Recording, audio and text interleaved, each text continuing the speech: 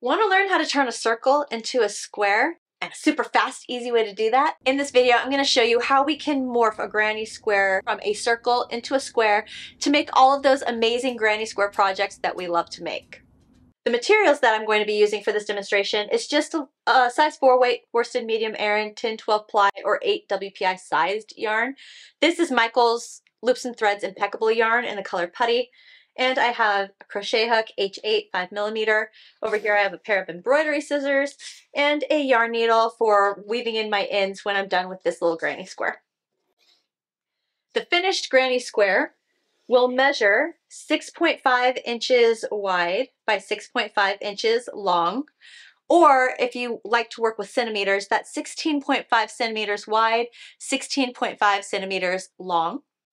The terminology, the level of this project, and the pattern can all be found in the description section and comment section below this video. Take a peek down there to find all that information. Let's go ahead and begin. So we start with a circle, because we're working a circle into a square shape. There's actually 3 different ways that you can start a circle. You have the magic ring, you have the chain 2 method, and you have the chain 4 method that you slip stitch into the first chain to create that ring or circle. Really use whatever method works best for you. We're all going to get in the same spot for round 1. I am actually going to go ahead and work a magic ring because I really like that tight pinch in the middle of the circle for this particular project. So I take the little tail, 2 fingers, wrap around my 2 fingers, come back and make an X shape, crochet hook underneath, grab, there we go. All right, round 1, we begin by chaining 3. 1, 2, 3. That chain 3 actually does count as our first double crochet stitch. We will continue by making 11 double crochet stitches into that ring or circle. If you are working the chain 2 method, just work the 11 double crochet stitches into that first chain from your crochet hook. 1, 2, 11. Great. And now because I'm working the magic ring, I'm going to take my tail and pull that tight to close up that hole in the center. Great. Now for this particular project, I'm going to be using a trick so that way my circle looks as solid and seamless as possible. This trick, I'm going to skip over the chain 3, find the first double crochet stitch that I made, and I will close round 1 by slip stitching into the top of that first double crochet stitch that I made. Yes, I know that I said the chain 3 counts as a double crochet stitch. We will account for that in this pattern.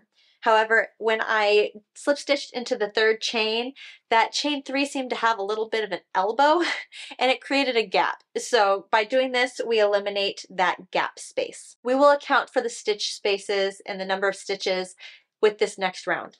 All right, round 2, chain 3. 1, 2, 3. Also counts as our first double crochet stitch. Double crochet in the same stitch space that we slip stitched into to close round 1. Perfect. Right, for round 2, all we are doing is making an increased double crochet stitch in each stitch space around. All that means is make 2 double crochet stitches in each stitch space around. You should end round 2 with a total of 24 double crochet stitches. Make sure you count. So 1, 2, 3, 4, 22. Oh, I stopped at 22. That's right. We need to add the last 2 double crochet stitches into that slip stitch that we made. That slip stitch is now becoming the top of that chain 3 that we skipped over. That's why I said make sure you count. So you stay on stitch count. So 23 and 24. Great. Skip over the chain 3, slip stitch into the top of that next double crochet stitch. Perfect. Round 3, chain 3. 1, 2, 3. Again, counts as our first double crochet. Double crochet into that same stitch space we just slip stitched into. There we go. Next stitch space, just one double crochet.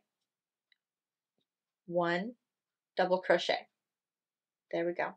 The repeat pattern for round 3 is going to be increase double crochet, then one double crochet.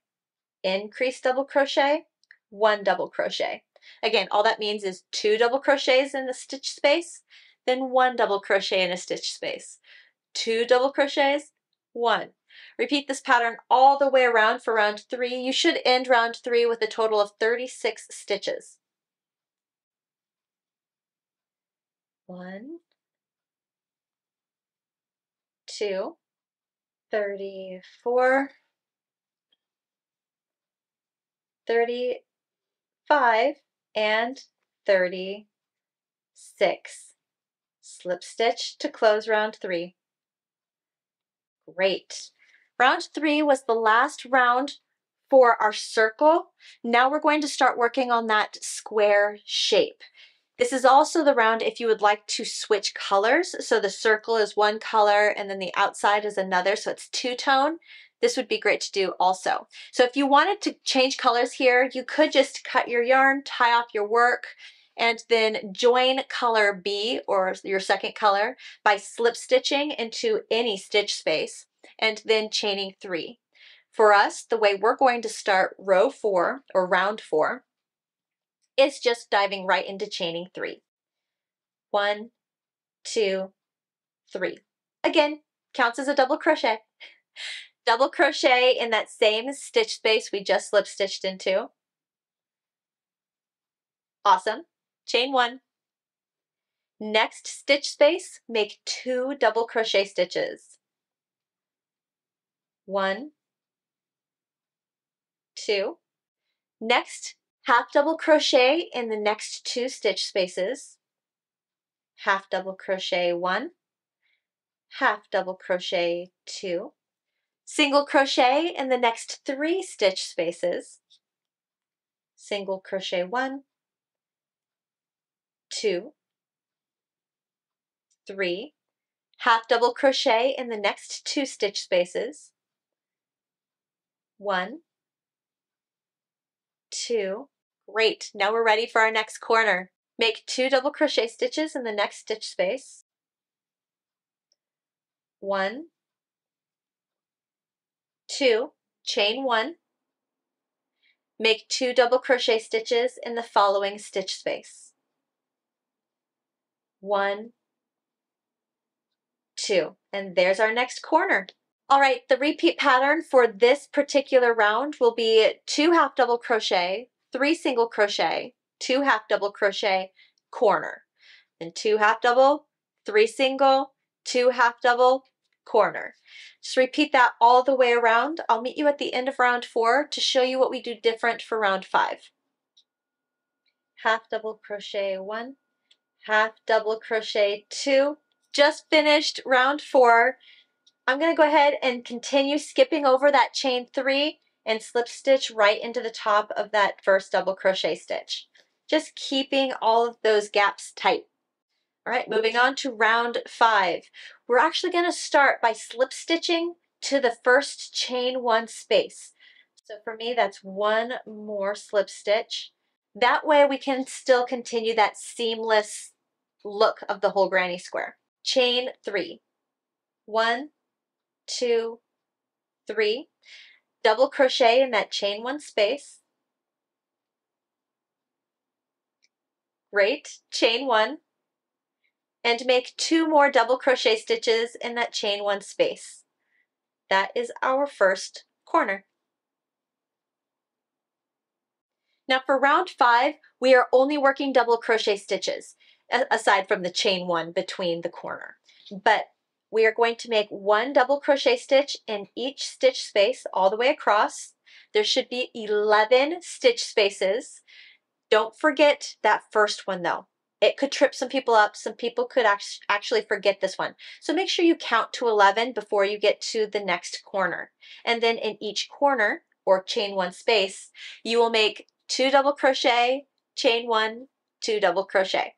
All right, go ahead and continue on, and I will meet you at the end of round 5 to show you how round 6 is just a tad bit different. 10, and you want to make sure there's 11, so even here, end on 11. It may confuse you because you see last stitch space stops at 10. Don't skip that 11th stitch. You need it to keep everything the same. Right, closing round 5. Let's move on to round 6. So round 6 is going to be the very last round of this whole granny square. We start by slip stitching to that first chain 1 space. Start round 6 by chaining 3. 1, 2, 3. Also counting as our first double crochet. Make 1 more double crochet in that chain 1 space. Now chain 2. 1, 2. This is going to help expand that corner and give it a little bit more space, a little bit more room. And make 2 more double crochet stitches in that same chain 1 space. 1, 2.